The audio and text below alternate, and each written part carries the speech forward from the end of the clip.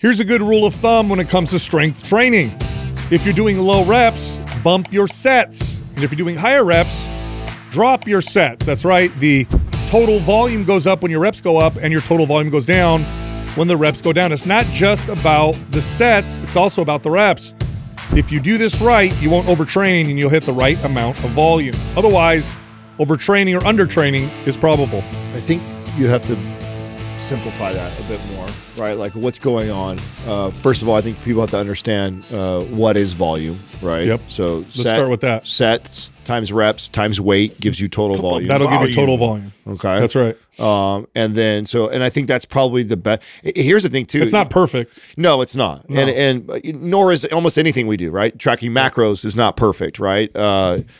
But like tracking macros, that in itself, I think, is such a good starting position for people. Like if you've never tracked volume just to get an idea of like how much am I lifting totally on my body a week, I think it's a really good place to start. And then mainly just like you would with somebody who's tracking macros, just to bring awareness. I'm not telling you to increase sets, decrease sets, change anything. Just track so you can get an idea of kind of where you're currently at. And then you could start to apply some of the advice that you hear us talk about on the show all the time, where we talk about, well, based off of stress and sleep and lower your volume. You hear us say, reduce your volume, reduce your intensity. And if you actually have a decent baseline and you've at least measured that, a few times in your training career and have an idea of, oh, I'm at a higher volume in my training career right now.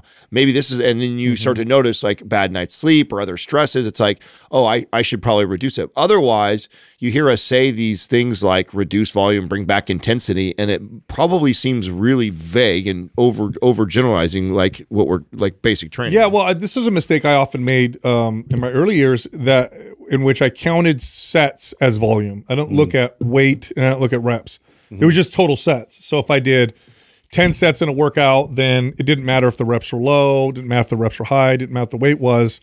It was just about intensity and then total sets.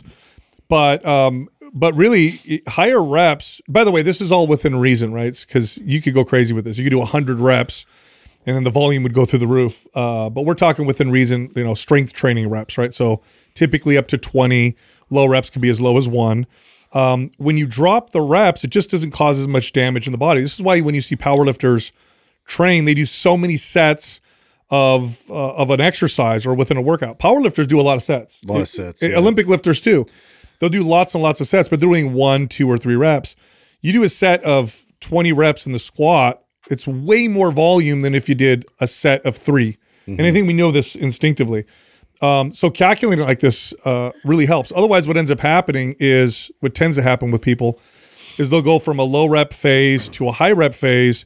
They'll keep the sets the same and then be like, why am I so burnt out? Yeah, why am I getting destroyed? Why am I getting so sore and hammered? It's like your total volume actually went through the roof if you use the formula that you talk about. Right. And it's a good thing to look at because it's hard to otherwise calculate. Otherwise, it's based off of feel, which is fine if you're really experienced. But a lot of people can misread that. They tend to be like, no, I have to do this many sets. I have to do this many exercises. So if you do it this way, you're looking at it, wow, I did, if my total volume was whatever number, 10,000, then I can stay within that or slowly increase my volume over time to apply the overload principle. But a lot of people don't count the reps. Yeah, it's kind of parallel to starting out with like counting your macros or counting your calories and having a good idea of like the structure of that.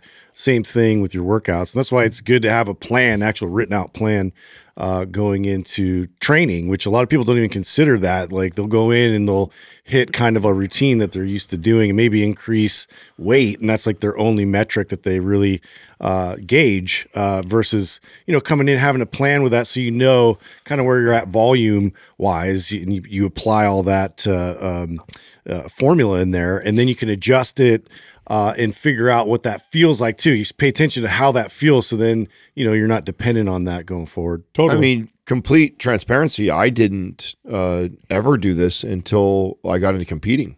Yeah. I mean, my excuse would be, I guess I didn't care enough. I guess it wasn't that important to me until it was, right? Until I had to like show improvement and people were going to be judging me based off of that. I guess in the past, I just kind of, willy-nilly and said, oh, I'll adjust this and scale this up or down, or I would just, like you, count sets. Like, oh, right now I'm doing 3 sets. Next month, that's got to be the majority of people, because I was the same way. Yeah, and so I just I never cared enough to do that.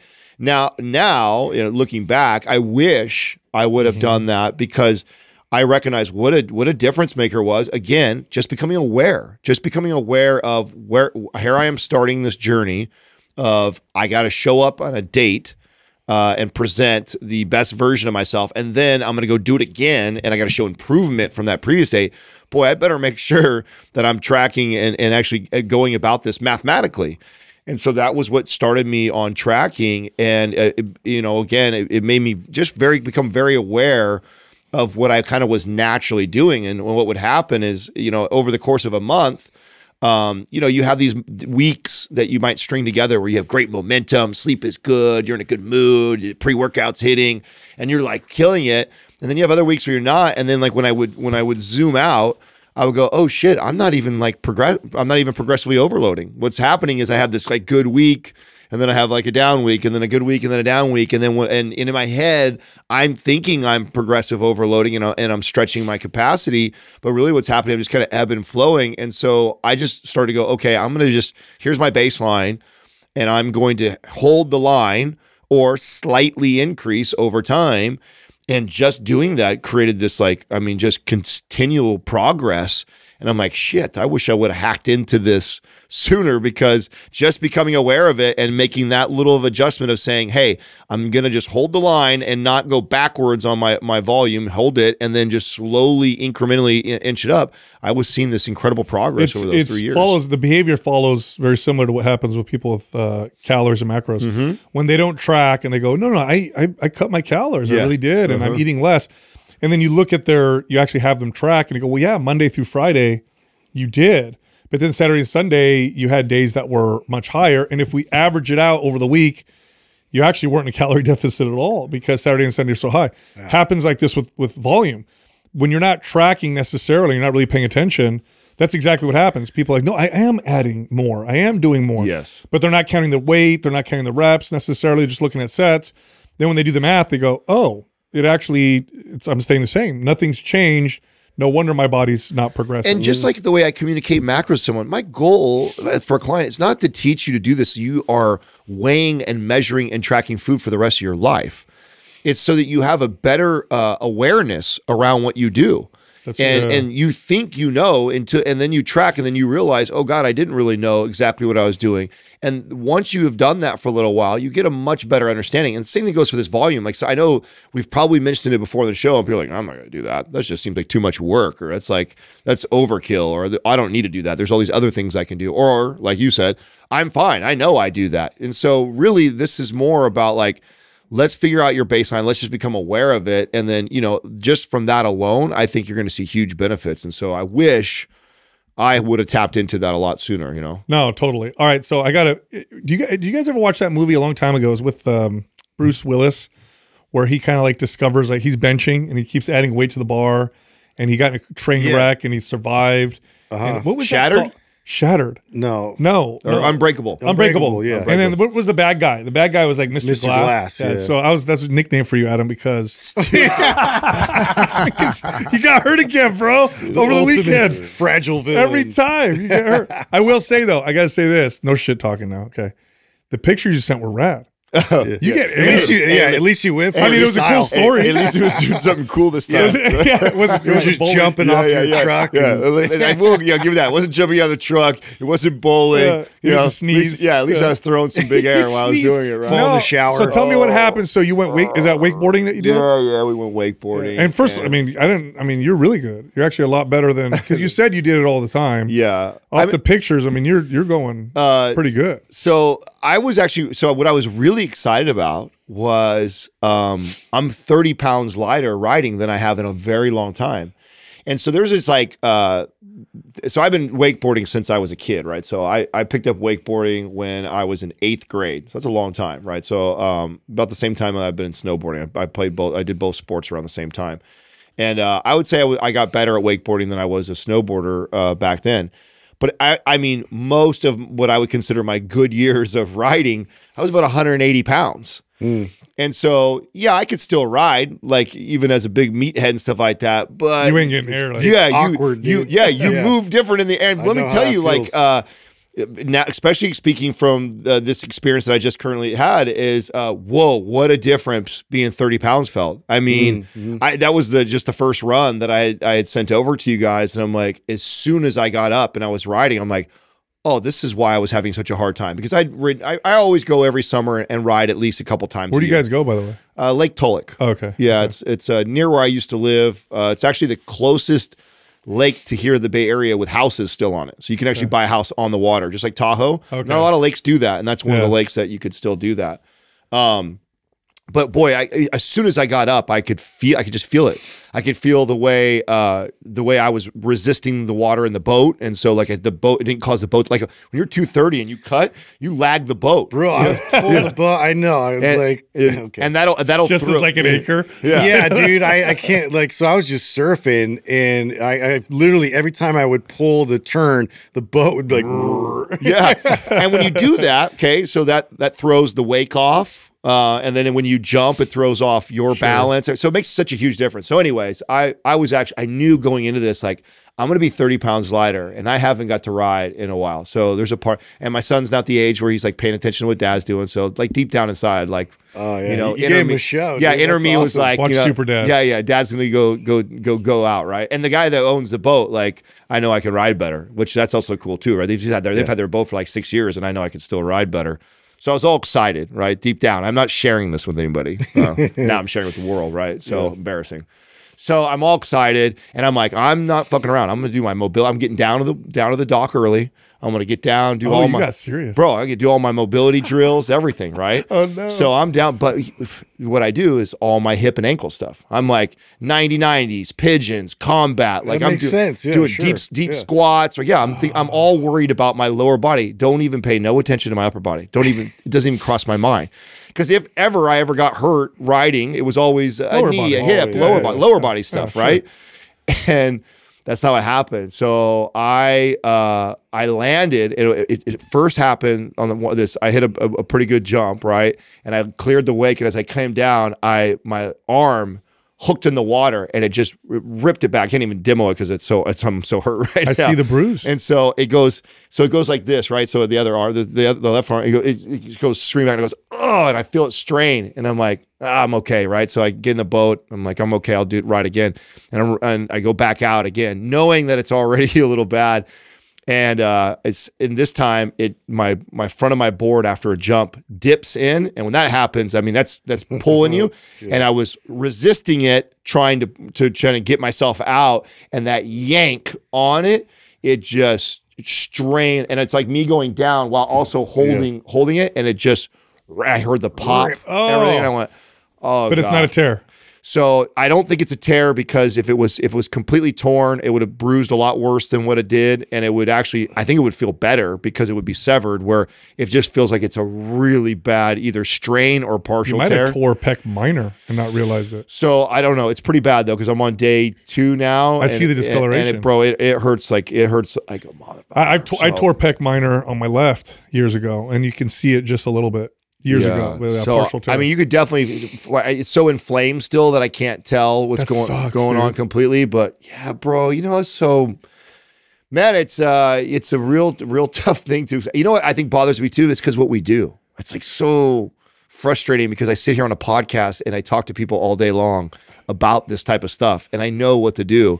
And here was a situation where I was like, I know better. I need to do these things. And I just neglected my upper body because it wasn't crossing my mind. The only way to get ready for explosive, unpredictable movements is to practice at lower intensities, explosive, unpredictable. I mean, you can't be ready for that. It is hard. It is one of the harder things to be ready. Because like, at least in like basketball, I could take it moderately. That's what I'm saying. Like when you're at the mercy of how the boat is pulling you, right? And a freak flying A lot of out. physics against you out there. Granted, in a perfect world, what I could have done or what I should do is like I should go out on the lake 4 or 5 times and no jumping and just cruising, getting used to the tension and the pulling. Yeah. But come on, but come on. I don't get that. I ain't got that kind of time. You know what I'm saying? I don't got 4. I come out there once or twice a year, and so it was a bummer, but I mean, at least I got a run in before. That was a good run. Okay, so this is why you texted me the other night about how to use the BPC 157 and all that. Okay. Yeah, so I sent a message to you because I thought there was something else besides the BPC 157 because I took that. And by the way, I tell you what, and I've said this before already, of all the peptides that we've messed with when we've done, that one is one. It works eerily well, especially the injectable. I remember when I tore my Achilles and I used that. It's weird. Yeah, it was almost scary how, and they call it the Wolverine peptide, right? Is that what it's called, right? So it just, and it did instantly. Like I felt the next day, I already felt improvement from what I did before. And I'm like, that is wild. It accelerates healing by a significant percentage. If you look at the animal studies on it, it's remarkable how fast. So BPC 157, thymosin beta is the other one that I told you. Which I didn't know I had until this morning. You do have it. Yeah. So thymosin beta, BPC, both work synergistically. And then there's another peptide that, in fact, we got an email from our partners at MP Hormones because it's on sale. It's 25% off in a stack with something else. But it's called IGF-1 LR3. So IGF-1 is the anabolic hormone, insulin-like growth factor that goes up when your growth hormone goes up. So the reason why athletes will take growth hormone really is to get their IGF-1 to go up because it boosts muscle growth, fat loss, healing, recovery. So if you were to add anything else, it would be the IGF-1. Okay. Yeah, and you can also site inject that as well. So you can also put that directly. There's a systemic effect, but you can also inject it directly into the Now, what about the thymosin beta? Does that matter? Thymosin beta is amazing. So thymosin beta will be more for muscle tissue. Yeah. BPC is But I mean, as far as injecting straight into, does it matter? Systemic? Yes, more systemic. Okay. The BPC is more like connective tissue collagen. And then you recommended to me that I do a split on the BPC. That's right. So I should do twice a day. Twice a day. Yeah, twice a day instead of one big one. Okay. Although this is like speculation. People will say it works better that way. But that's that stack right there. You want to talk about healing quickly. So I did the BPC and thymosin beta just general. And I told you guys, I noticed like these really kind of wild recovery effects from workouts. It just wasn't getting sore. It seemed to have this kind of anabolic effect. Well, anyway, since then we got messages from people who use them both for injury. And they're like, it's eerie. Like you use it and then you're like, wait, am I actually better? Because I don't have the pain like I thought I would. Should I go back to work? That was the message. The messages we were getting were, I feel like I'm fully healed, but it's only been a few days. Should I go back to working out? It's like proceed with caution. If I had to guess, it's probably the #1 peptide that like athletes are using. They have to all the peptides and all the things that they all do. Yes, the BPC 157 has to be the #1 that they're using. I mean, I mean, it kind of gives you what it makes me feel like, and we've said this before. I've talked about this for a long time. My buddies and I would be always like, it's so crazy to watch pro athletes and their healing process. Like we don't get to see the behind the scenes stuff. All we see is like, oh, he's out 6 weeks with a torn ACL or something like 6 weeks. You know, how is he back from something crazy? That's exaggeration, but you see these crazy injuries that the average person is off for 6 months, a year, and they're back in weeks. They get back to like explosive movements. Yes, so quickly, so fast. I mean, they're doing everything. They're doing everything, right? They have the peptides. They have the diet, the red sleep. Light, probably too. They have correctional exercise. They don't have sports. This is their job. Physios that are managing all that. So I'm doing it right now. So I'm taking the thymosin beta now because I didn't realize I had it until this morning. So I'm taking that. I'm taking the BPC 157 and I'm red lighting right now. Yep. So that's, and then I'm doing. But the pec doesn't look shorter. It doesn't look. So it's hard to tell because it's so inflamed right here. It feels though like I did. So I'm almost certain it's a partial tear, for sure, a bad sprain. I mean, I don't know how many like tears and injuries you guys have had, but when I tore my MCL, ACL, and my Achilles, it was it hurt less than all the sprains that I've had. And so this hurts like that. It hurts worse than my torn muscles have been in the past. And so that makes me feel Can you still like flex your pec to see if it's okay? Yeah. So if it was a full tear. Yeah. I mean, that hurts to do that, but I can do it, right? And I can move. I mean, it's just really uncomfortable, and there's like a lot of pain when I get up to that point.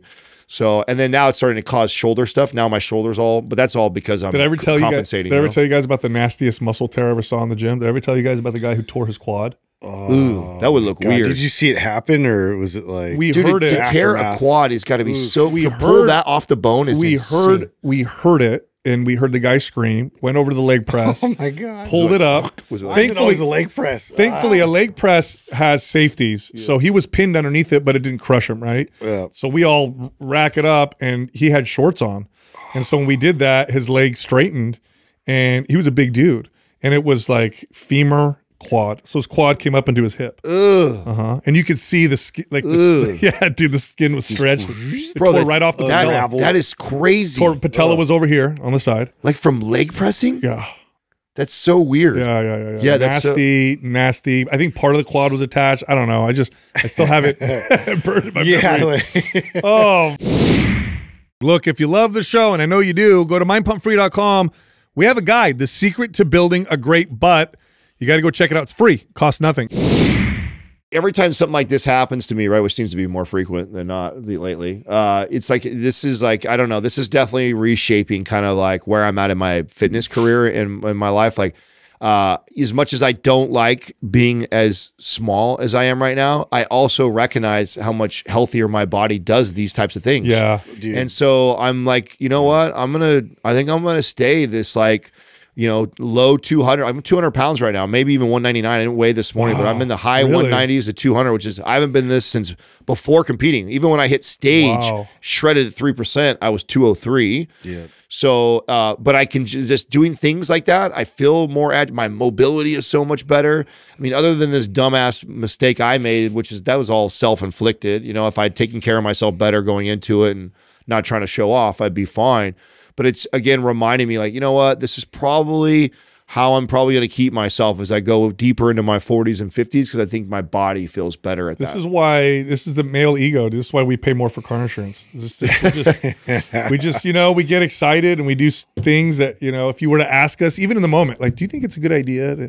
No, I don't, but I'm going to do it anyway. You know what I mean? Yeah. You just pay the price. I mean, what kind of sucks is that it's, the internet sucks, right? And so what we do, it's in my best interest to be jacked, right? Like being competitor Adam is more appealing to YouTube and social media. Yeah. Being skinny, lean, healthy me is not. You know what I'm saying? So it's there. That also makes it. It's already challenging enough to battle my own personal ego and insecurities. Feel like I've eclipsed that, but then I also have the other side, which is the business aspect of like, oh, it would behoove me to be this jacked dude. Dude, it's so funny you brought up like self-awareness too around that. I just read this study around happiness. I got to read it to you guys because it was very interesting to read it, but then it also brought up some thoughts about what we think we know about happiness and what we see in the data. So this is Arthur Brooks stuff? No, this was a study.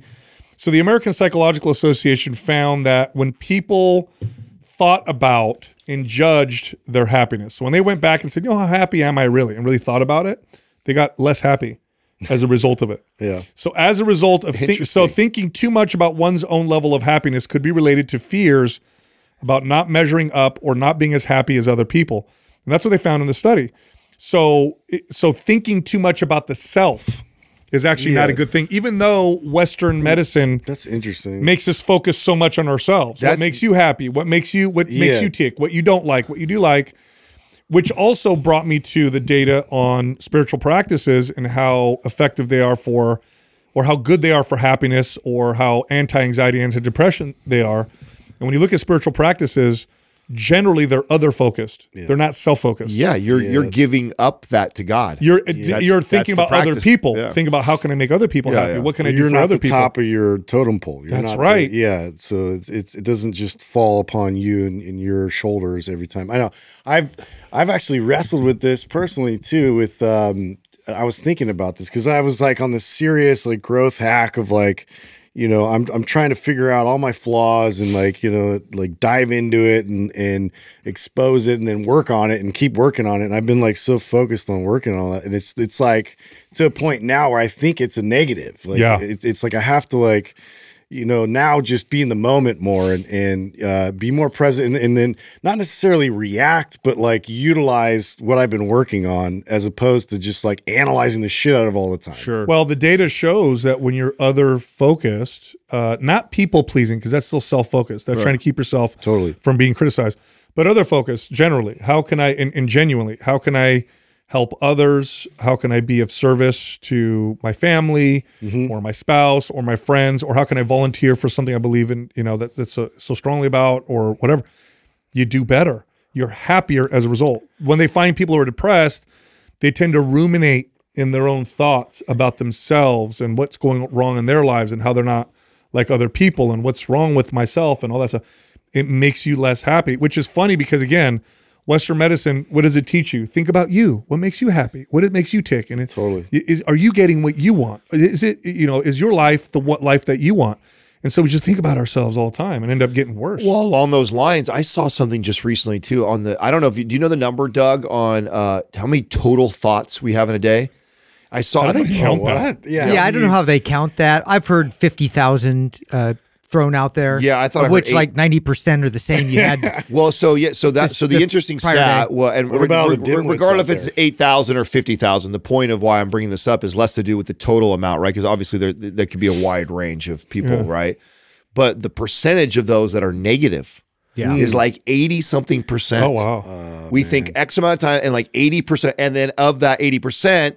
Like 90% of that is the same ones over and over. That you're having. I'm dumb. I'm dumb. I'm dumb. Or I can't. I'm not good at this. I'm not good at this. So not only do you have this percentage, whether it's 8,000 or 50,000, we have a ton of thoughts. Majority is negative. Majority of it is negative, and a majority of those are the same ones, repetitive over and over. Isn't that wild? Yeah, we're like crazy people. Well, I mean, but then that's your world, dude. No wonder so many people have anxiety and depression. Yeah. Like, so that, because that's, all self-inflicted. Yeah. I often thought if we voiced what we were actually saying in our own heads out loud, we would be crazy according to other people. Yeah. Well, this is why there's that there's a whole trick where you're thinking something negative about yourself. And then what you do is you say it out loud, but use your name instead of me or I'm. It tends to depersonalize it. And then you can look at it and go, oh, that's not. Like instead of saying I'm stupid, you're analyzing somebody else. Yeah, like you did something. You're like, oh, I'm so dumb. You're like, oh, Sal's so dumb, and you hear it, and you're like, oh, that doesn't sound, very cool. But that's your world. Your thoughts are your world. Yep. So you're just thinking negative all the time. And now, how do you stop that? Well, you don't stop that by stopping that. You do something else. Yes. Because you can't stop that. Like right now, if I say, don't think of zebras, I know majority of people right now are thinking of a zebra. Yeah, I thought elephant. Yeah, so, okay, I'm sure you did. That's why the gratitude move is such a gratitude huge, and other focus. Yeah. Like, what can I do of service to other people? How can I help other people?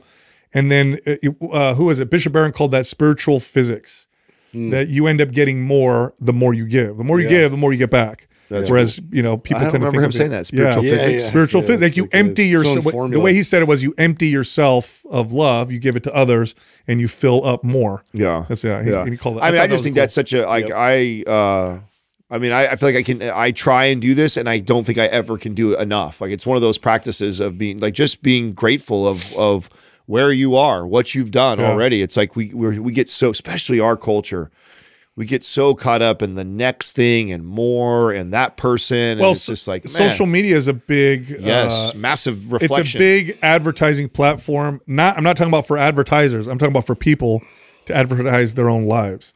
Yeah. So you're scrolling through and you're looking at your friends and family that you never really talk to, but you're kind of in contact through Facebook. And it looks, even if you don't believe it 100%, it still permeates you, right? You look, you're like, man, look how happy that person is. Look how great look what they're doing. Look how fit they look. Look what's going. Without realizing it, you're driving yourself further down in terms of how good you're doing or whatever. Well, I mean, and imagine how torturous that is for the person comparison trap. I mean, I take a lot of pride in that. I believe some of, if not all of my best moments and best things are not on social media. where that's opposite for a lot of people. A lot of people is a highlight reel of the best that it gets for them. And so it's this snapshot of like the most highlighted moments or things that they have or have done, where if that's the case and half of it you're pretending it is like, boy, that will. Well, how sad is that? Because you got to stop for that moment to capture it, you know, and then make sure that like the video is going and you're losing that feeling and that presence that you had. And that's what I mean by, I think my best moments and things were not captured because one of the things that I think have made some of these moments in my life is I'm hyper present. The most hyper present things I've done aren't getting captured on a phone. And so they're not being presented on a social media platform, but that's not true for everybody. A lot of people are so fixated on presenting their best moments or things that other people might want that they even when they are doing somewhat cool things in their life, they're so worried about presenting it, they're not even getting the full gratification of experiencing it. No, and that's a lot. No, you know, there's studies on this. It's all recreated. Strong correlations between the amount of times you post and how lonely you are.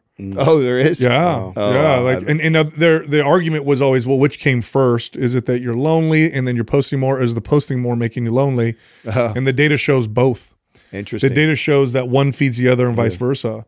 The saddest ones to me to see, and I've been critical of these, but now I look at it with more empathy. The saddest ones to me are when people post very challenging moments, and the reason why I was so critical was because watching it, you're like, you actually stopped to get your phone to record yourself crying over that thing and then post it. That seems so what's disingenuous. sad about it, is you just don't have that intimate circle of friends family that They're lonely. you would go to for moments like that. Right. Like you're projecting this because your feedback is only through social media. Yes. And like that's your sort of network that you have, which is that's depressing. Now, to stay on this topic of this kind of self-feeding loop, because we mentioned anxiety, you know, when you have anxiety, because this is closely related to depression, very, very closely related, you have the physiological aspects of anxiety, which are like, you know, sweaty palms, fast heart rate, feeling fidgety, kind of restless. Then you have emotional anxiety, which is which causes the physical anxiety, but vice versa. You can get physically anxious that can cause emotional anxiety because you're worried about how you feel, and then it kind of causes this feedback loop, if you will. Is this the science that supports when you take like supplements that are like calming? That are that's the science that supports why this works. Yeah. So have you ever? So I have family members with they'll get tachycardia sometimes, just randomly. Their heart will just start beating quickly. And before they knew that it wasn't deadly, because then they went to the doctor. Doctor caught it with a Holter monitor. Is like, look, this is not deadly. Here's what you do. Here's how you can relax or whatever. But before they knew that, they would get this fast heart rate. Then because the heart rate's beating fast, they're worried it would cause more anxiety and make it worse and worse and worse. Now, if it happens, as one person in particular I'm thinking about, they know what to do. There's a particular way they lay, they relax, they breathe, and it kind of goes down. It doesn't freak them out like it used to. So these herbs, so like skullcap, valerian, holy basil, passion flower, really, really good to cause the physical anxiety to go down. But you still got to work on the emotional anxiety. Right. So sometimes it's hard to, because the physical anxiety is so present. So sometimes like take these herbs, and if you combine those, they're pretty effective. I mean, you're going to get a really nice sedative effect. In fact, before sleep, will probably put you to sleep type of deal. But then you can work on the emotional anxiety. All right, why am I interpreting this as anxiety? Why am I feeling anxiety? What's it? Because the other part of it is excitement and anxiety physiologically are almost the same. They're identical. Right. They're almost identical. Like falling in love, if they measured you, they wouldn't be able to tell if you were in love, excited, or anxious. Almost ready to die. It's all the same. It's all the same. It's all the same. Like why? Response, it's all how you kind of interpret it. Right. So those herbal ones or even medicinals can stop the physiological aspect of it, but not the emotional. Can still. Yeah, you so still was go delivery with that typically in like in a tea that you would make with these herbs? You could so you could buy them all separately, take them all, although I would take a lower dose of all because they're synergistic. Yeah. You could buy formulations that have them all. So Organifi has a sleep product that has all of those in the right doses, and you could take that as an anxiolytic. Oh yeah. And just help calm the physiological aspect of the feeling of anxiety. Now I imagine something like that because of the all the natural herbal stuff like that. I could even take that in the middle of the day. It's You not can. yeah, I was gonna say because it's more of a calming than it is like a sedative. Yes, yes. Right, Although in the combination that Organifi put it in, you take it before bed, go to sleep, take a half dose. I would do during the day because of the combination of all those. And those are all things that have been used, by the way, historically for anxiety. Like passion flower raises GABA. It's just a inhibitory neurotransmitter, kind of calms the brain down. That by itself, passion flower by itself, is a really nice anxiolytic. You know, getting back to what we were originally talking about with this social media and people, and like here's another interesting fact that I read somewhere. I can't remember where I read this, but 90%, either 80 or 90% of all tweets come from 10% of the people. Yeah, probably. That makes sense. Yeah. So think about that for a second. Like that's crazy that like a very small percentage of people Are are doing all the- 90% of Everybody the else is observing. Yes. You know what's interesting or not about on. that? Yeah. Like we in our world, because we happen to have a platform we've built off of social media, so we're very much so intertwined into this Yeah. nasty web. But you know, obviously it's become a necessary evil to what we've built.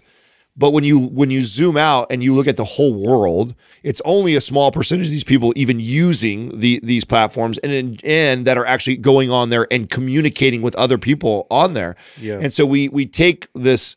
I can't, and it's just a reminder to me. And I let myself get irritated with somebody online this weekend, and I'm like, I was reminded that's how that came up. I read that somewhere, and I'm like, what am I doing? Like, this is one of the 10% idiots right now that are talking to me like I'm becoming one of those idiots by engaging. You know I'm now part of the stat if I respond. You know what's weird about that? What you just said right now? Yeah. Is I bet that stat holds true in all social media platforms. Yes. It's probably similar, right? Social media does anybody doubt that right now influences and shapes culture to an extent? Okay. Come on. So what we have is a small percentage of people Yes. having a disproportionate influence Yes. on culture lot and of stuff. society. Okay, so you think, well, is that a good or bad thing? I don't know. What kind bad. of people? A lot of it's engineered. What kind of people spend all That's day right. on a social media platform that commenting are- on other people's People personal that That's are stuff? right. paid to cause what do you civil think? unrest. That's right. What kind of person does this on a regular basis? People who tend to be a bit extreme, I would say. Oh yeah. And so it tends to push and shift culture in a way to where, at the very least, if you're on here, your perception of what people's opinions are is going to be based off of this small percentage. So you probably think people are angrier and more extreme than they really are. It's interesting because I was listening to Jordan Peterson again on Rogan, and they just launched their Peterson Academy, and he was talking about like setting up kind of a network, social network system within people that were taking the course and all that. But it's like a paid wall, and so he's like, and their whole thing is you're not going to be able to be anonymous. You're not going to be able to come in there as you know, like a lot of the negativity and things they found. It's just like because it's free, because it's like anybody could just kind of pop in. People can influence directly. They have motives to influence directly. It's like it's an interesting thought to think if you had it like all these social networks out there, if they just decided to make it like exclusively paid, so you're all under sort of the same idea. I don't think that solves it. I don't think. I mean, I still remember what he said to us. That's one of the most profound things that someone I think it said to me about it. I think it would limit it. It would help. I mean, 'Cause in you the know, I would- academic setting, I think that is a good option, Yeah, I think it's smart, but not in like the broad. Yeah, I think it's smart. I think it would help, but I still think, you know, that you still are going to get that. I mean, look at our forum.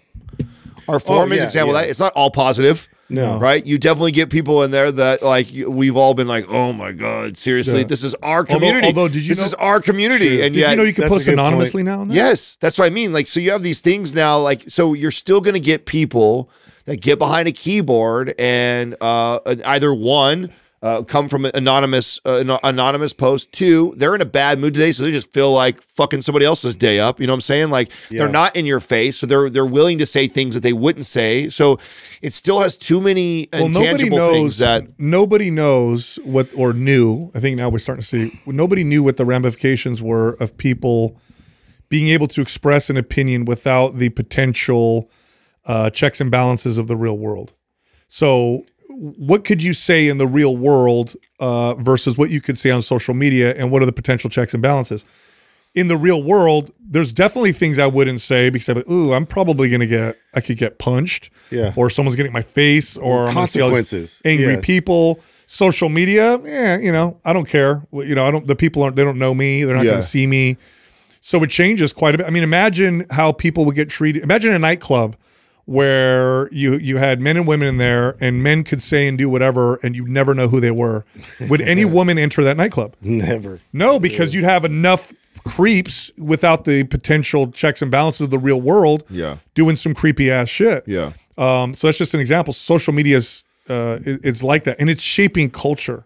And I think all the extremes that we see now, I think it could be placed squarely on human behavior in a petri dish without the normal checks and balances. I think that's what we're looking at. Yeah, I think so too. But I also think that more and more conversations like this, like some of the things that we already shared today, like brings awareness around, like, I mean, I hope somebody else has the same thought that I have later on today, right? That they're about to comment to somebody who's an idiot and they go, wait a second, like this is a very small percentage of the representation of how other people probably feel about me or whatever it is I'm doing.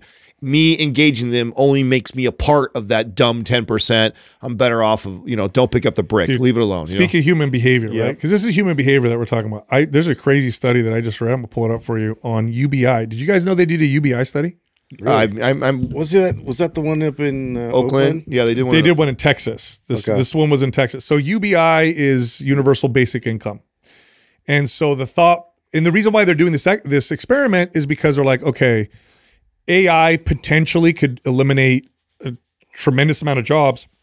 How is society going to handle this? Maybe we do something called a UBI where everybody gets a guaranteed income no matter what. No matter what, you get this guaranteed income. Will that solve the issue? And then what about the fears that a lot of people have where they're like, well, if people just get paid, they're going to be less productive. They're going to do less. The argument on the other side is no, it's, this is a human right. People should be able to take care of themselves. People will take that money and do good things. So this is debate, right? Well, so they did an experiment. And they actually took, they took 1,100 randomized households that were making under $30,000 a year. So these are people who are not making a lot of money. And they took 1,100 households and they gave each of them $1,000 a month for free for 3 years. And so basically their income increased by 40%. Yep. Here's what they found. No change. Here's what they found. This is what they found. Less. Yeah. UBI participants ended up earning $1,500 less per year, despite giving $12,000 more annually. For every $1 received, the total household income dropped by at least 21 cents. UBI participants stayed unemployed for an extra month compared to those who were unemployed in the control group. UBI participants worked less, and there were no substantive changes in quality of employment. They did little to improve their education or training to improve their income. They also self-reported increased rates of disability to limit the work that they can do. So in other words, everybody who got the $1,000 more a month did worse financially. Disincentivized. Not surprised at all. What sucks is there's that 1% that would have. That person listening. There's that one single mother with 3 kids working 2 jobs already, and boy, that hear leg a story like that was life changing. Oh yeah, that leg up probably would just change her life, and it's like, man, that. But then there's the other 95% that are just. So there's that. There's always that argument, and I feel very compassionate towards that. I know people like that. They've done studies on charities that are local, and they find them to be far more successful because, and this is what they think, and I agree with this, when it's face to face and the people helping you know what you're doing with the money and they're involved, you're far less likely to take advantage of it. Different level of accountability. Yeah, so this is just government. You can just get a check. Yes. Nobody cares. Nobody whatever. Yeah. But if it's like my local whatever church, and you show up every Sunday and they see, hey, how's it going? We're giving that money. Or is everything working out? And you show up in your new BMW. Yeah, and you're like, oh, you gotta quit my job. You know what I'm saying? Exactly. You're like, hey, man, you know, what's going on here, dude? I totally think that's true. Well, this is what's always hard about these ideas, because it's like it starts out with like a noble, like let's see if like we can help this situation. Then, but you have to evaluate and analyze it, whether or not it's effective and works. And then it's like you either like keep it or you scrap it. No, based off of what happened, I don't believe that either of you two think it's a noble cause ever. Do you? I mean, you guys are like conspiracy kings over here. I don't think these things start. I think it's a way to create more government and more ways for someone else to line predators that are get involved. I mean, I'm an honest question. Imagine the control you have. Do you think that when a thing like UBI or like a system like that, right? So you're talking about the person that's creating it versus the person that's like buying into the idea of it. Yeah, exactly. Because I'm talking about the person that's buying into it. Oh, yeah. No, sure. Someone like that who's like donating money towards it or like that, you're like, oh, I think I'm helping out. But the person who actually created it, totally. Do you believe that they go into it with these like, let's really try and help this group of people out? No. Or do you think they see like, listen, we could build this system, and what will happen is we'll collect this much. It'll go here. We'll create a position for someone who has this. Another position will someone do this. This person will make this much. This person, and we'll be helping people out at the same time. We'll collect $5 million, $3 million system. $3 million goes to the bureaucracy of the people that manage and control it. Those are my friends. We're all in these high positions. You know, Adam, you're now the czar of UBI dispensing, and Justin, now you're the whatever. You get a $500,000 a year salary. You get a $250,000. It's the reverse funnel, dude. And then and then they're like, plus we'll get votes because we're going to say that we're doing this, and everyone's going to want. It's all about what you say, and then you know it sounds good, and you know exactly what's going to end up happening. You could sell this on both sides. So I could sell this to conservatives. Even I could even as a conservative say, hey guys, we're already spending so much money on all these government programs. Let's eliminate them all, cut the cost by 25%, just give people a check. So now we save money. So I could even sell it. Like that. I mean, I think it gets done on both sides. Yeah, I don't think that I don't think conservatives are immune to this. No. I think they absolutely. I think it's just as nasty and corrupt on both sides. That's the reason why this is such an ugly fight between left and right. Is because there's something that the other side can always point out. Blatant corruption. Yeah, on both sides. Yeah. It's blatant now. Didn't we just lose? Didn't the government just say that they accidentally sent? How much money was it? $235 million. Yeah, they just accidentally. It was an error. Terrorists. Yeah, it was an error. They're like, we messed up. Listen to me. You are going to get audited if you PayPal somebody more than, what was it, $60? Yeah, yes. And they just accidentally sent $200 million to terrorists. Like I can't even like fathom that. Like it doesn't even compute, and like that people want to get all upset and rage about the most nonsensical bullshit. That's like such a huge thing. Yeah. Was it really an accident? We're funding $235 million of terrorism, and like whatever else you have to say is irrelevant to me. Yeah, I mean, what's the total? The audit came back. So is the $1 trillion. Well, I mean, what's the total now? The Pentagon's up to just the last 5 years. Oh I mean, God, bro. I mean, every year it's been a couple trillion. This shit makes me so mad, dude. And sorry. You know, the real conversation around this is if we were to move into a future where machines really did all of the labor and did everything, and then we all just got, you know, free stuff as a result of it. What do you mean it. If we are going that way? Well, I don't know. Who knows what's going to happen leading up to that, right? But let's just say that happens. Oh my God, we got all these machines. They're super intelligent. They do all of our work for us, so now we're free to do whatever we want. Depression. I think that will be the worst ever. Hell. I think so many people will be in such a terrible place because of that and not realize it. Right now, everybody's like, a lot of people think, I would love that. That'd be great. I don't think so. No, I think a lot of people will be so upset. Why do you think so many unhappy. people, there's so many people that really struggle when they retire because their whole life they were building towards this thing, this destination to get to. I mean, that's the book, The Alchemist, what that's all about. I mean, you know, and I don't know. I think that part of the hacks to being successful in life, it's not a certain dollar amount that you achieve. It's realizing that the work is the best part. Yeah, is the struggle is the best part. Purpose. It's why I'm here to do. I share that same story over and over. It's been a while since I brought it on this podcast, but I always talk about that time where Katrina said that to me. It was one of the most profound things, whether she intended it to be or not. That made me really think when I was bitching on my way home from work because we just had a lot going on at the time. I was frustrated. And she goes, would you want it any other way? Really? And I really had to think about that. Like, fuck, you're so right. Like, if it was so easy, I had no challenge. I was like, this would be boring. It'd be no fun. Like, and everybody thinks like, oh my God, that'd be so nice. Because yeah, when you're in the thick of it, a break and easy sounds That's so, what you want as a break. Yeah, you want a break and it sounds so easy. But I tell you what, give you easy for a year straight and tell me if you wouldn't be dying to go back to work and struggle again. That's what would happen. That's what happens to people that retire all the time is they save, they wait, they get to retirement, they mathematically figure it out, okay, this is what I can live off. Death rate spikes post-retirement. Yes. Because of that. And then they go, okay, what do I, and then they get enough rounds of golf and fishing. And then after you've Arthur done Brooks wrote a book about that. He said that there's a divergence of people after retirement. There's like, I don't remember what percentage, a significant percentage get less happy and more depressed and more sick. And then there's a smaller percentage of people that do better. the ones that teach, right? They're the ones that teach. Right. So it's like they switched from doing to teaching. That was the key, is that they went out and volunteered and taught. And then the other one's just like, my dad struggled. My dad retired early because So did my two best friends' dad, same thing. And I remember, I don't know how many times he remodeled the house. He did the backyard. And I remember him losing his mind because since he was 9 years old, he worked his ass off. And now because of disability, he couldn't work anymore. And there was a period there where it was really challenging for him. And then he ended up, joining a biker club, and he made some friends, and he's got some other purpose now, really involved with his grandkids. But there was like a 4-year period, dude, where it was not cool. Yeah, my dad just keeps making cabinets. I'm like, another cabinet? And he's just showing up, and I'm like, that's great, but this has got to end soon, right? Like, I don't think there's any more space. This cabinet's to hold this cabinet. I'm gonna redo these cabinets. I want a cabinet in the cabinet.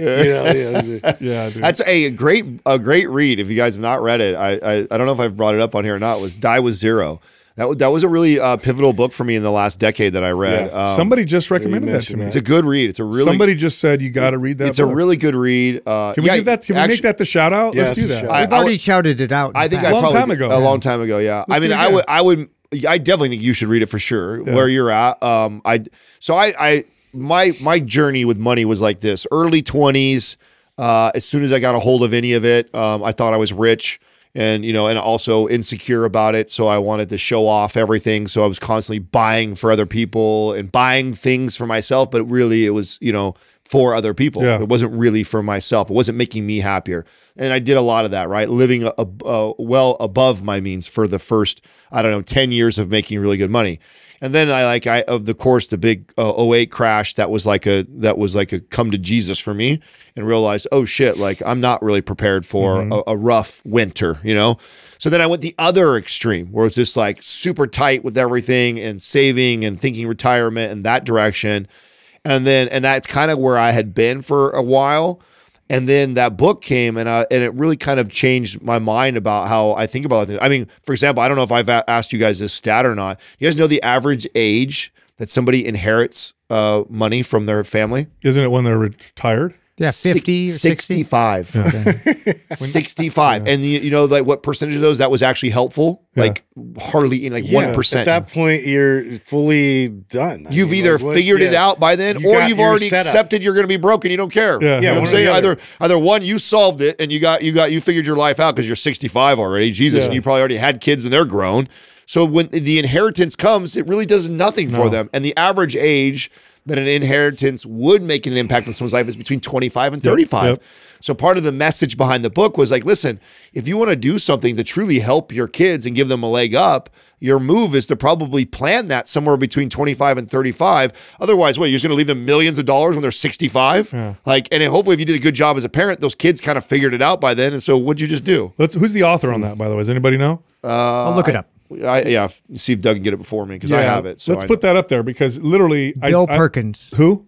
Bill Perkins. All right, check that out. Yeah, he has a cool. I think he's was a professional poker player, so he's got a cool story too. So he's already got a kind of a cool story. And don't be discouraged or turned off by the title. The idea is not that you literally die with no money. That's obviously a catchy title to get your attention, because it's really not about that. It's really being a little more methodical though because everybody has like this plan of like saving for retirement or saving for their kids, but they don't have actually like a real thought process behind it. It's just like everything extra goes into investing and saving for kids. It's like, okay, well, at this point, you actually going to enjoy it and maximize? That's the other thing, and that was kind of where you've seen me enjoying more of my money in the last like 5 years or so. Was like after I read this, I was like, you know what? That's like so true. Like when I've done this, I have all this set up for my son and my retirement, and then I'm like, and then I'm not gonna care about this shit. The stuff that I'm interested in right now.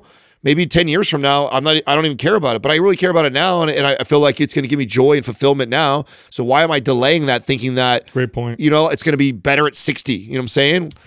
So I don't know. I thought it was a really good read. And if you haven't read it, I think it's worth a read for sure. Element is a company that makes electrolyte powders, no sugar, nor artificial sweeteners, with the right amount of sodium. It's true, most electrolyte powders are too low in sodium to even make a difference. Element T, not the case. 1,000 milligrams per packet to fuel and power your workouts, fight sleepiness, to help with things like headaches. It's great for low-carb diets, great for those of you that don't eat heavily processed foods and who work out. You need more sodium. Go check them out. Go to drinklmnt.com/mindpump, and on that link, you'll get a free sample pack with any drink mix purchase. All right, back to the show. Our first caller is Tyler from Canada. What's up, Tyler? What's happening? Hey guys, how's it going? Good, What man. up? All right. Super cool to be on the show, guys. This is really cool. Never thought this would happen. Right on. Awesome. But I'll get right into the question here.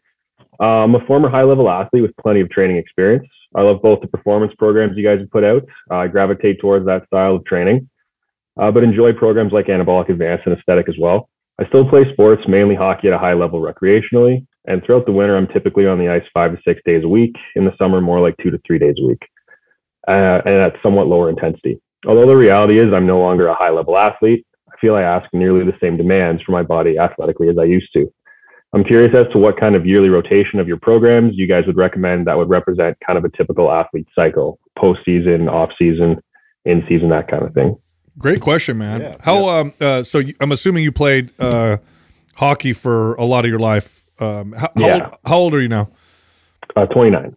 Okay. So here's what's interesting about someone like you, right? The fact that you're playing so much hockey still at a high level, you're really getting a lot of maintaining a lot of the athleticism through your practice and the games. Strength training at this point is going to be in one of two categories. Category one, gaining more strength, more muscle, more speed. Category two, preventing injury. I would do the preventing injury when you're training the most in hockey, and then when you do the least amount of hockey, that's when you can kind of focus on building if you want.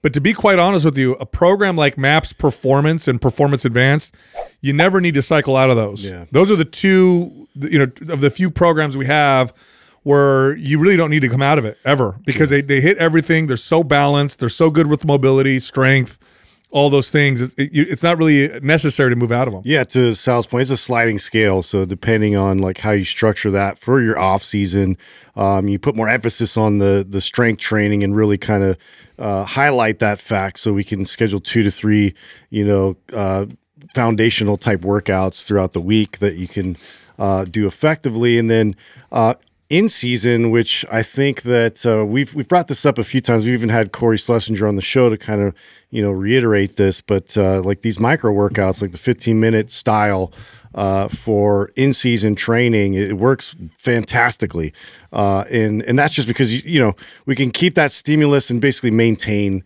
the muscle and strength that you have. But now all our emphasis is on the actual sport and the skill.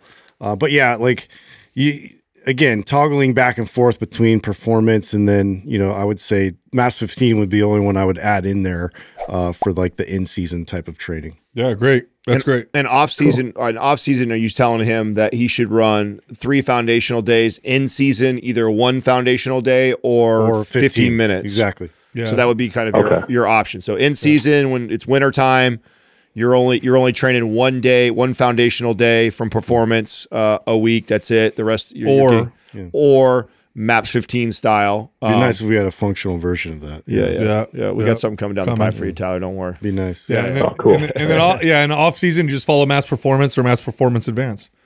That's it. Right on. And you'd be set, man. Yeah. Those really take care of that, bro. It's actually one of the few programs that we've talked actually, I don't know if we talked on air about that before or not, but we've definitely talked off air of like, if there was a program that I would tell a client, like you could run this indefinitely, it would be that program because it addresses, it doesn't have any, it doesn't really create imbalance. Yeah. And you may not be able to take that program and become a high level power lifter from it, but you absolutely will keep yourself in great athletic. It's super balanced. Yeah. Very, very balanced.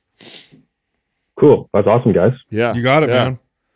Right on. Thanks for calling in, brother. Hey, wait, we didn't ask you if you have all those. Do you have MAPS 15? I don't have MAPS 15 actually. Okay, no. let us take care of you. My bad. We'll send that to you. We'll send MAPS 15. Sweet. Wicked. Cool. Thanks very much, guys. Yeah, you got Great it, my friend. talking. All right, Rob. Thank you, man. Yeah, that was easy. You know, at that level, like you know, a lot of your sport is going to handle a lot of the. It's a great question you asked him. Yeah. I mean, that makes a huge difference at what part of his journey he's at. And when you're still in your 20s and you're still, even though you're maybe not playing at the professional level, but this guy's playing 5 days a week in the on-season time. He said high level too, so it must be one of those rec leagues. Yeah, Where it's like a bunch of college he's people. not doing like league, newbie to hockey. No. He's playing still at a very, and those things can get competitive. Let me tell you, they can get. You got a lot of you have a high lot of level college. Yeah, athletes. you have ex-pro and college athletes right. that are playing, right? Or the guy who just didn't make it, right? That's Totally. in his mid-20s still. So he's getting plenty of great athletic training. Now it's to your point, which I think is a way to look at it, is I'm either in the off season, I'm trying to build a little bit of strength, or in season, I'm really trying to protect myself, That's right? it. It's more like that instead of trying to throw the whole kitchen sink at it. Our next caller is Christina from Canada. Hi, Christina. How can we help you? Hi. Good.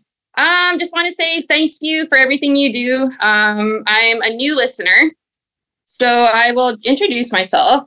I am 39. I've been an athlete all my life, playing ice hockey since the age of 5, and I continue to play. I have competed in 12 bikini competitions in the last 10 years. I have lupus, celiac, and just had a full hysterectomy to remove cancer last month. I am now cancer-free. I was always a cardio bunny and underate my protein. I was having digestive issues, so as of December 1st, 2023, I went full carnivore and made the decision to try and put on some muscle to move to the figure category. I sent in my question, which has now changed back in March. My question at the time was, I have been competing in bikini competitions and I'm finding my feedback from the judges is I'm too lean. I want to move up to the figure category, which requires more muscle. I'm currently on the carnivore diet as it has cured my autoimmune symptoms. How can I put on size and how should I change my training to go from bikini to figure? At the time, I was currently eating 200 to 250 grams of whole food protein and eating about 80 grams of fat. But since then, I started listening to you guys and it has helped me enormously. I dropped my protein intake to 130 to 150 grams and increased my fats to 100 to 120 grams. I started eating whole eggs instead of egg whites, fattier fish, regular ground beef instead of lean, bacon, and I added more sodium. When lowering my protein, I increased my fats and my calories went from 1,800 to 2,200. I completely cut out all my cardio and that consisted at the time spin biking 5 times a week for 60 minutes. And I have noticed a huge change in muscle growth and strength. I'm hitting new PR every week. I now feel I can actually become a figure competitor. I have new questions though. Should I be taking extra creatine even if I'm on a carnivore diet and getting it naturally from all the meat I eat? And I have noticed since going carnivore, I need less sleep. Is this true? You need less sleep when on the carnivore diet? If I'm lacking sleep on the carnivore diet, should that be concerning to me, or should I be prioritizing more sleep even though I feel well rested on an average of 6 hours of sleep at night? I currently lift 6 days a week, hitting every body part 2 times a week. Ah, great question. Yep. Okay, so just some more questions. Have you had, and I'm sure you have because of your history, but have you had somebody do gut testing with you to look for things like SIBO, SIFO, parasites, anything like that before going carnivore? No. Okay. No, I haven't. I've been on a 2-year waiting list to see a specialist. In Canada, the medical system isn't the fastest. Okay. Well, you can work. Will you be open to working with a functional medicine practitioner privately? No. Okay. All right. In that case, because what I would say is there are definitely cases where the carnivore diet seems to be ideal. And in those cases that I've worked with or seen, these are individuals who we just mysterious. We can't figure out what's going on. Now, oftentimes, many of the issues that people have autoimmune stem from the gut, and they're undiagnosed issues like parasites, SIBO, or SIFO. So that could be bacterial overgrowth or fungal overgrowth. When those are treated, the symptoms go away, and then the person can then eat a more balanced diet. So that would be what you'd be looking at. And if you were open to working with, we have a forum, by the way, that's free, so you don't have to pay for it. And you might be able to ask questions there and maybe help yourself. It's which one's for MP Holistic MP Health. Holistic Health. There you go, mpholistichealth.com. So I go there now. No, it's on Facebook. I'm sorry, MP Holistic Health on Facebook. Sorry, it's a free group. You can join. There's functional medicine practitioners on there, and you can ask questions and all that. All right, so I have questions still. yeah. I'm curious, why all the shows? What's with the competing? I just love it.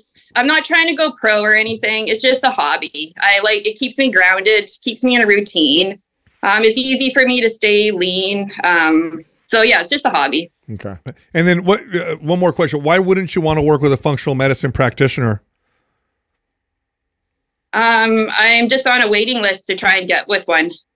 Okay. All right. So privately, you just don't want to, it's the out-of-pocket issues that would be the reason why you wouldn't work with someone privately? Yes. Okay. All right. As far as the diet is concerned and sleep, no, that's not a typical reaction or response to changing to another diet. Unless she was eating something that was bothering her before. Well, she got 6 eliminated. hours a night is very rare, super rare. It's like something like less than 0.1% of the population I can't remember the label, are individuals who need closer to 6 or 7 hours rather than 8. But if you were sleeping more before, less now, I mean, you feel well rested. It's hard to say. Could be hypomanic. Do you have symptoms do you get into these dopamine states where you're like impulsive and energized and I'm doing everything, I'm hyper motivated? And is that sometimes followed by periods of I'm really tired, don't feel so motivated? Is that resonate at all with you, or does this just feel totally normal? Totally normal. Like I feel like, for instance, I don't drink coffee. I have no caffeine. When I wake up in the morning, I take a cold shower. That's why I wake up. Okay. Crash. That's the thing is I'm getting 6 hours of sleep average. If I get 7, that's a good night, but I don't feel tired and I feel well rested. If you feel good and you feel well rested and you're not getting any energy crashes or any symptoms of lack of sleep, then I would say you're probably okay. I think you're going to be okay. And then did you have any, were there more to the question? I can't remember. I mean, I have more questions still too. Give me an idea of I know you're asking some questions about the protein and stuff like that too, but what's like your overall arching goal of for yourself? Is it more health related? Is it more performance related? Is it more about aesthetics and looking a certain way? What's the main goal? To look a certain way. I want to put more muscle on so I can compete in figure. Okay. Yeah, I mean, at this point, it would just be bumping your calories, and you're eating enough protein for someone. How much do you weigh? 126 pounds. Yeah, your protein intake's fine. So the way that you would increase calories, and you are very limited with what you can eat, I would eat things that fit within that context that is more palatable, because you're probably running into satiety. That kind of a diet can be very hard to push calories because you just feel so full. So I would look at foods that are a little bit more palatable that fit within that context. And that's pretty much it. Avoiding the cardio is a good idea. That's all good stuff. Focusing on getting stronger in the gym, not overtraining, great idea. So you're doing everything else right. It's just now a matter of being able to eat more calories, which can be hard on a carnivore diet because it really crushes your appetite. It's very hard to do it on that. I mean, the move might be, and this is obviously where a functional practitioner would help, right? If you did some testing, so we could, because I'm assuming that there was probably something that you were eating when you were eating a different diet that was causing issues, and then you going carnivore has eliminated that. But it doesn't necessarily mean that all carbs are bad for you. I mean, there's probably some carbohydrates like fruit. Have you experimented with honey and fruit? Anything? Yes, and it just goes right through me. Okay. All right. In that case, yeah. Yeah, okay. Yeah, stay the course. And like I said, I know of people who they do all the testing and everything comes back, no parasite, no bacterial overgrowth, no fungal overgrowth. We don't know what's going on. and their body is like yours, hyper reactive to different foods, and so eliminating them seems to be the only relief. In which case, stay the course. Really, it's just a matter of bumping calories, and you're going to have to stick with foods that are more palatable, foods that you can eat more of in order to hit those more calories, because it's tough when you're eating a lot of when you're carnivore based. It's really hard to eat a lot of calories. It was the most difficult thing. So you've just been listening for a short period of time, but when I was competing, was the time when we went carnivore. We dabbled in or the ketogenic diet, and I was reporting back to the guys the hardest part about this. I loved how I felt, same way like you. Like I saw all these great benefits. Like I have autoimmune, right? So I have psoriasis. I noticed it tamped that all down. So the way I felt health wise was really, really good. What I had a really hard time with was actually building muscle on it, because it's just hard to consume that much meat and calories through only eating meat. So that was my exact my exact struggle, and it was right around the same time I was competing. And so it's a really tough thing, which is why I kept asking questions about, what is the main goal? Like, do we have to compete? Like, if you're trying to compete and doing that, it's tough, man. It really is. How many days a week do you lift weights? 6 days a week. You might actually gain muscle by bringing that down. Yeah, running like an anabolic. Yeah, so a week off, and because I was out camping, came back, and my lifts were through the roof. Oh yeah, you're overtrained. Yeah, That's your a sign. huge indication. Yeah, you drop your training volume way down, and you'll probably gain muscle as a result. Have you followed like a basic full body 3-day-a-week routine? No, I just been doing just kind of your basic bodybuilder routine. I would love to see you on anabolic. Yep. I would love to see you on anabolic. Oh yeah, you're probably going to gain muscle if you got stronger from taking a week off. That's 100% means you're doing more than is not only more than it's necessary, but you're probably preventing yourself from progressing. And I'll also mention food allergies. Friends in my family, my mom, my sisters, and my brother, we all have celiac, so it is a genetic. Yeah. No, I mean, like I said, there's definitely situations where we just don't know what the hell's going on, and the least reactive foods typically are meat. Typically tends to be the case. So I would cut down the volume in training for sure. 100%. I mean, look, you already saw lots of positive things from some of the adjustments that you made from listening to us with the cardio and things like that. Like, if you trust us, that would be, if you're a client and this is what you're telling me, this would be the next Especially move. trying to build right now, like getting that added bit of recovery is going to do wonders. What's awesome is you have such a great you have a great physique already. You've been lifting for a really long time. You'd be surprised how little of volume you need to progress. And really what you just need to do is be able to be in a caloric surplus. We're challenged by what we can eat. And so the move would be to scale back to volume. And I think you're going to see a positive. If you get stronger consistently, you will build muscle. It's just 100% how it works. So at this point, the goal should be to get stronger. So, either a full body 3-day-a-week routine like MAPS Anabolic or MAPS Anabolic Advanced, or even a powerlifting based routine where the goal is just to get strong like MAPS Powerlift. And I bet following that, you'll probably see yourself gain some nice lean body mass as a result. Well, let's start with anabolic. Let's center anabolic. We'll send you MAPS Anabolic. Do the 3-day-a-week version with the trigger sessions. And if you're getting stronger week in and week out, it's working. You're moving in the right direction. And one more thing. So would I benefit from taking a creatine supplement, even though a ton of natural creatine from all the meat I'm eating? From a muscle gain perspective, splitting hairs, probably not. However, there's interesting studies that show cognitive benefit from higher doses of creatine. I don't think it would hurt. I don't think it would hurt to try, and you would know, take 5 grams a day, and then within a couple weeks, see if you notice a difference. If you don't, probably a waste of time. I wouldn't worry too much about it. Although I will say this, because you're so reactive, be very careful with what you take. It's just, let's be honest, bro. Even if she gets a little bit of benefit from it, it's not enough to make a difference on your physique. She's eating so much meat. Yeah. You're so high on protein already. How many pounds of red meat are you eating a day? I'm eating about 2 8-ounce steaks a day, tons of regular beef. Yeah. You're probably topping out with creatine. And even if she wasn't, again, it's not. You're as a competitor, like you're judging your physique. You're not going to see a difference in a program ran all with creatine and one without it. It's not worth it. No. Save your money. It's not a big deal. So. You're doing a lot of the right things already. Some of this, by the way, too, might just be giving us a little bit of time. Like, how long has it been since you've cut back on the cardio and done some of those things? Has it been very long? Well, I had to take time off because just last month I had to get a full hysterectomy. So I'm back to lifting and I got back to lifting a couple weeks after, and my strength has increased way more just 2 weeks after getting a surgery than before the surgery.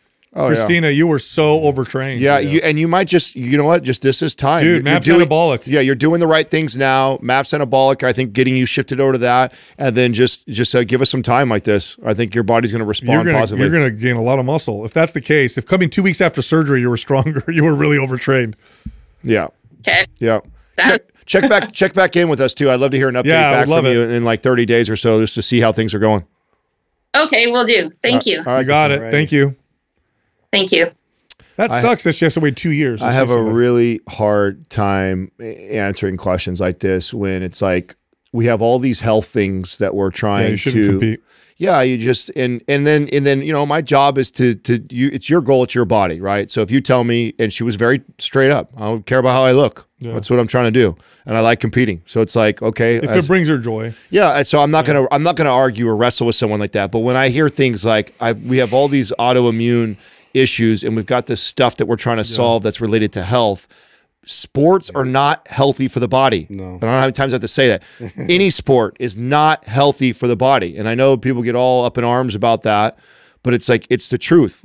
Anything at that high of a level, whether it's playing football and crashing into people or it's dieting extremely, for long periods of time to get on stage and present yourself at an unhealthy body weight. Recreational fun stuff, good for you. Right. Training to compete at a high level. No, it's all about performance. It's not healthy for the body. No. And so you're juggling this, like, I'm trying to solve health issues and be a healthier person while simultaneously doing something that is unhealthy for my body. Yep. And hey, there's nothing wrong with that. There's for periods of time, if you want to do that, you're an athlete. Like, I'm not shaming anybody for that, but I'm always challenged with when I get questions related to this, and I'm trying to become healthier. I want to be healthier with these things. It's like plugging holes in a ship. Yeah, and it's like the truth is, like, if you let me do whatever I wanted to do with you as a client and guide you, I would say, hey, let's just stop competing for a little bit and let's really try and solve all these health issues that we're dealing with. And guess what? You're probably going to look pretty awesome, by the way, while we do this, but you're not going to have this pressure of, in 6 weeks, I got to get on stage and look a certain way and having to put that stress on the body. And so always challenged when you get a caller like this, because I don't have the time to build the relationship with the client, to build the trust, to then convince them that, hey, let's maybe take a break for a while and go this direction and let me see what I can show you. Like, I have a hard time with that. This month's sale, MAPS Bands and MAPS 40 Plus, both 50% off. If you are interested, click on the link at the top of the description below, or you can go to mapsfitnessproducts.com and use the code August50 for the discount. All right, here comes the show. Our next caller is Sylvia from Kansas. Hi, Sylvia. Hi. How can we help you? Hi, guys. How you doing? Hi. So I'll just start off here. I'm 33 years old, 5'5", about 182 pounds. I have been using semaglutide. I'm on week 9. And have seen good progress. I've lost 12 pounds so far. I am in phase 2 of MAPS Muscle Mommy and absolutely love it. But I'm wondering if it's too much volume for me while using semaglutide. I don't track my calories because it's one of the habits I'm trying to break.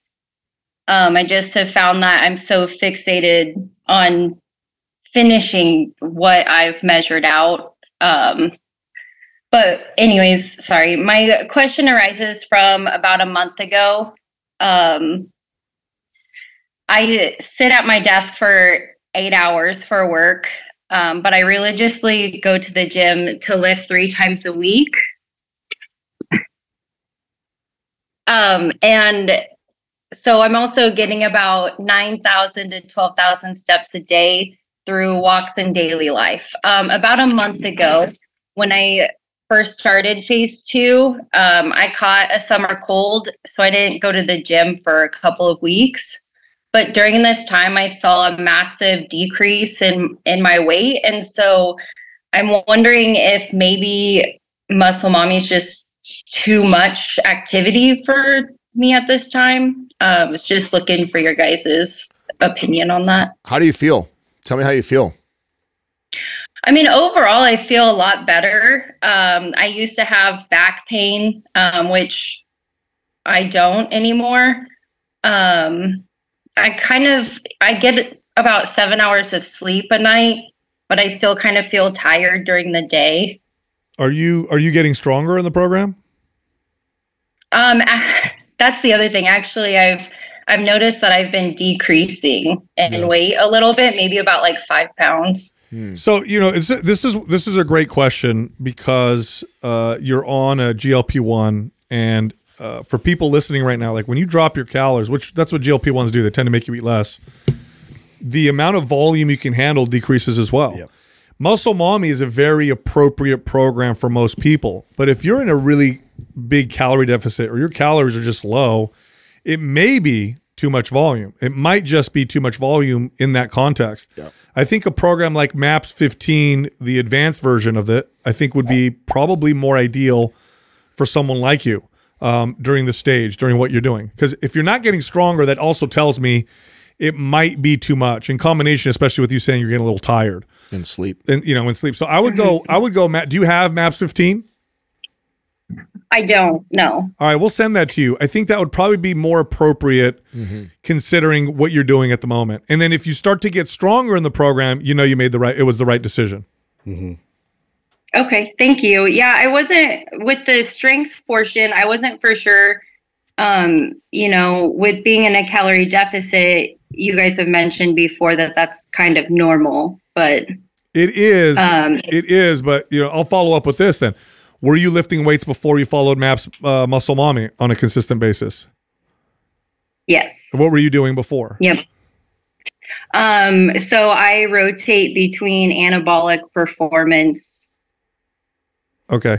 Some strength loss can happen with a calorie deficit, but I think considering the context of now that we have some experience with GLP-1s and what they can do with calories, it's a lot easier to do too much. You just have less coming in. Do you feel like, because I've had a lot of family and friends now and a lot more experience with the GLP-1s in the last 6 months. Are you, does it feel like you're eating a lot less, or does it just feel like you're eating a little less? How does it feel to you in comparison to what you were before? A lot less, honestly. Okay. There you go. Yep. That's it. That's all I need to hear. Yeah. That's enough. That's enough to know right there that it's because some people, I have some clients that are running GLP-1s and they're like, yeah, I've noticed my cravings a little bit down, but I'm still eating a lot. I still feel fine. I'm still finish my meal.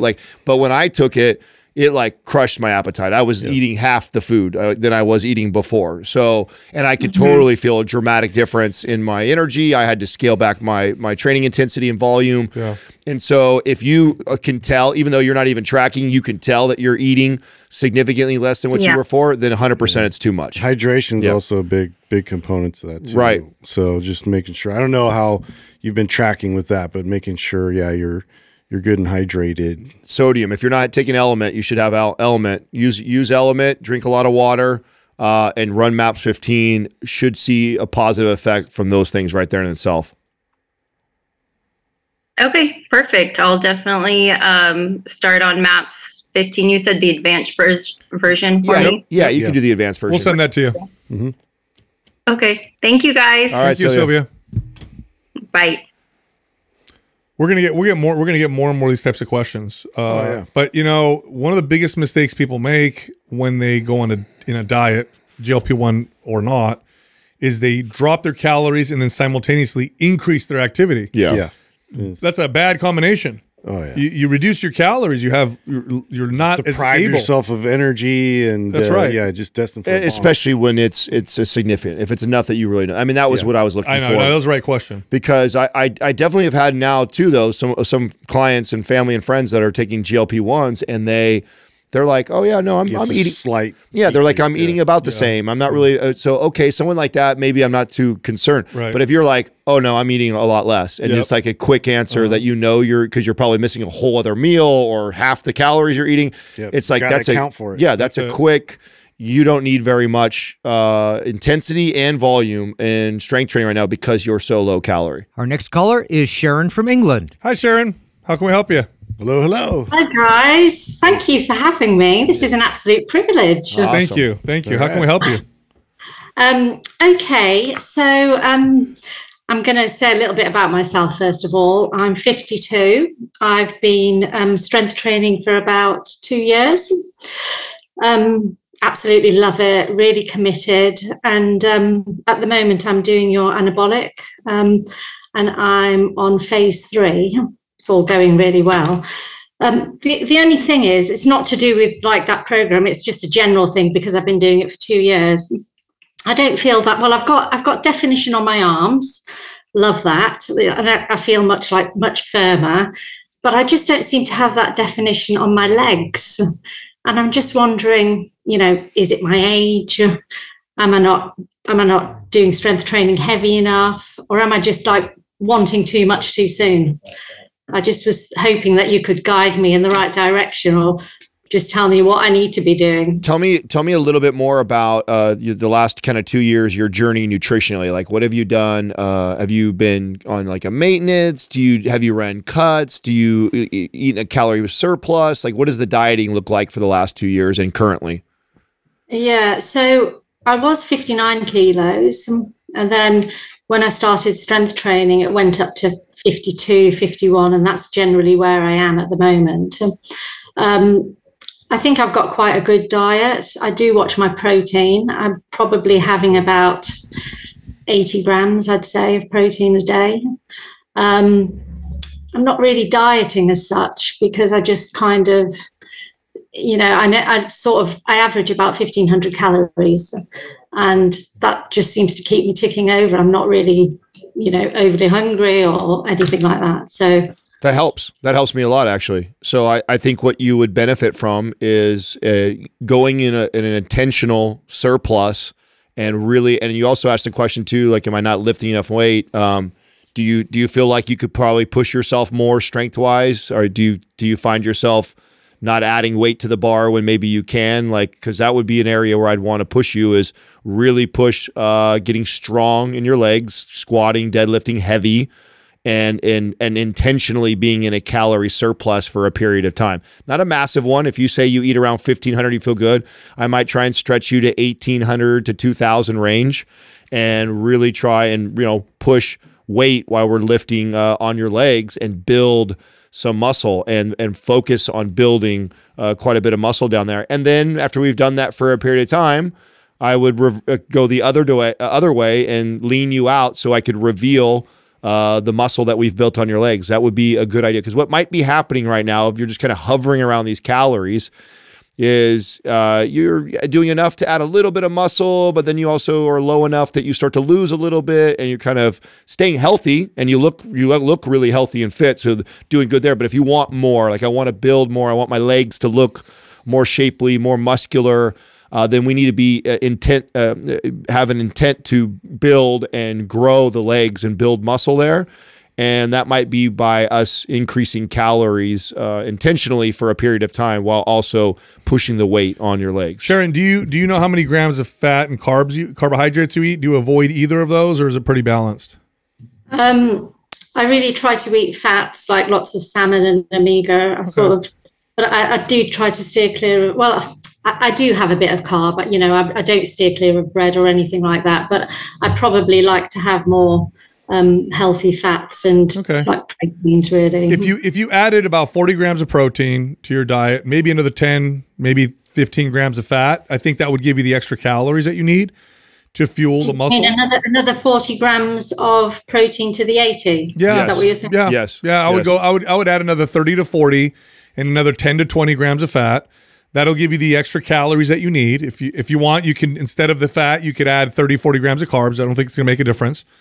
And that'll give you and so here's what's going to happen. You're going to build muscle. And if you're getting stronger and building muscle, you're probably not going to gain body fat. And so then you end up becoming leaner as a side effect, because you're now leaner as a percentage of your body weight, right? So in other words, if I gave you 5 more pounds of muscle, but you gain no additional fat, you're actually leaner, and you'll see more definition, because it's about body fat percentage, right? It's a percentage of your body weight, not necessarily the total amount of fat that's on your body. And then the other result of that is a faster metabolism. It'll be much easier for you to get a little leaner, which you look like you're pretty lean now, especially with your body weight and seeing you on camera.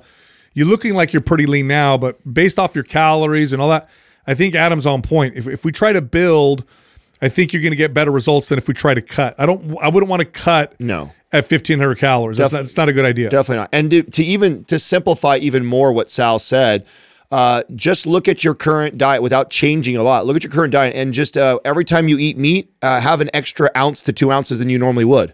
And there it is. So there it is. That'll do it. That'll take care of the fat and they'll take care of the protein. So whatever. And just, and just do that for what, a set period of time, or just do that indefinitely for now. Yeah, keep going. Yeah. Just you need more. Your body needs more calories, and it would definitely benefit from a little bit more protein. It's an easy way to bump the calories organically without trying to get all complicated or add a shake or anything like that. You could use it through a shake if you like doing that, but a much easier way would be just look at your meals that you eat a day, and instead of like if you consistently kind of eat 6 ounces of meat, make it 8 ounces going forward. And that's it's small enough of an increase that you're not going to put on a bunch of body fat. What you're going to do is you're going to put on some muscle, and you're going to feel stronger. You just get stronger, and the result will be your metabolism will get faster, like Sal is saying. And so, but that's what we need to do at this point. Like I said, you look to me like you're pretty healthy, and I think that's a result of having a healthy diet, being consistent with training, and you look healthy and fit. But when a client comes to me and say, okay, I want more, Adam, I want, like, let's go build these legs. I want them to look more muscular and shapely. Okay, I got you, but this is what we need to do. Now it's time to increase these calories and get more protein, and let's go hit the weights hard for a while. I agree with all that advice. I'm curious, like, do you have any issues in terms of connecting with muscles in your legs, or is that something that, you know, you are feeling that and you're getting good feedback, at least from that? Yeah, I do feel I get quite good feedback. Actually, I was going to be a little bit cheeky and maybe add a little second question, but it is connected, so I'm hoping that's okay. That's fine. Go for it. Go for it. We like cheeky. And basically, you know, you spoke about adding more weight, which is what I'd love to do, especially with the squats. But I do struggle a bit with my form, and I've been practicing quite a bit, and I've been doing the mobility. But the connection that I have, or the difficulty, is when I sometimes go to squat, I sort of feel a bit of a pain. It's not actually a massive pain, but I can feel it on my right leg, my inner thigh. And so if I try to add more weight, I can't really squat. I can't really add much more weight. And at the moment, I'm at like not right now. 20 kg. Yeah. No, not right now. But if you bump the calories, you'll go work out and you'll notice, oh, I'm stronger. Yeah. And you'll be able to add weight to the bar. Yeah. That'll be it right there. I wouldn't mind giving you, because you bring that up right now, a program that you'll benefit from is Symmetry. So we'll give you that program so you have that in your arsenal, but we don't necessarily need to go to that right away. Although you could follow MAP Symmetry with the extra calories, still gain. And that'll do everything. Yeah. Why don't we do that? You'll build. You're already in phase 3 of anabolic, which means you're almost done. Why not follow it up with MAP Symmetry? Increase your protein by about 30 to 40 grams, add another 10, 15 grams of fat, and then you're set. Mm-hmm. Oh, wow. Wicked. Yep. Well, I would say what you're telling me is I can get the legs that I want. I can get that definition. Yes, absolutely. You can. Yes, you can. Just remember this, and this is actually very common. I've had many clients in this exact same situation. And your body, when we go in the gym and we lift, we send a signal for the body to build muscle. That's only the first part of it. The next piece of that is that the nutrition that we eat, the protein, the calories, there has to be enough to go there to go build the muscle.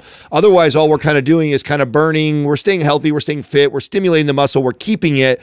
We're not building because we're not getting enough. We're not getting enough of the nutrients and calories needed to build the muscle. So we need to increase that, so that when you go put that hard work in the gym and you train hard and you send that signal like you're doing already, then the body has the nutrients to go, the building blocks to go add the muscle. And that's where we're at right now. We're just in an area where you're not quite enough, and so you're doing a good job of staying healthy and maintaining your physique, but you want to progress. And if we want to progress, we need to increase those calories. That's right. Yeah. Okay, amazing. Thank you so much. Thank you. Yes. Thank you for calling in, Sharon. I would love to hear back from you after you've been doing Symmetry for a couple months. Reach back out to us. Yeah, definitely. Thank you. Really appreciate it, and love the podcast. You guys have taught me so much. It's been amazing. Awesome. Thank you for the support. Thank you. Bye-bye. Bye-bye. I always wish I had an English accent. I know it sounds so much It just cooler. makes it sound way better. Everything is cool. My wife's family is from England, so every time I hear them talk, I'm like, oh, you know how cool I would be if I said if I had an English accent. People take you more seriously. You know, a lot of thanks, Justin. Yeah. A lot of this is the answer for a lot of women, especially women. Super common. And I'm gonna stereotype here, but especially women from our generation, because we were hammered. Especially when we were hammered, eat little, don't eat this, don't eat that. And so they're afraid. So 1,500 calories, it is really hard to build muscle and strength on 1,500 calories. I don't care who you are. So that little extra bump, as soon as she bumps it, she's going to notice. Within the week, she's going to be like, oh my God, I'm stronger. It's also a very hard thing for both men and women to juggle that when you have a goal of you want to be a little bit leaner and you want to maybe even lose a few pounds, but then you also want to have muscle in a certain area. Definition. Yeah, very, very difficult to do that. Yeah, the definition of getting definition is building muscle. Right. And if you are in a calorie deficit a majority of the time or all the time, you're just not going to build muscle. You may be able to hold on to it, sustain it, and what I think is happening to her because she's not really cutting, she's not really bulking, she's kind of eating where she's satisfied. So she's getting enough calories to kind of sustain them, and she's stimulating enough to sustain what she has, but she's asking to progress. And if you want to progress, build more muscle, she's got to increase those calories to give the body the nutrients to go and the building blocks to go build that muscle.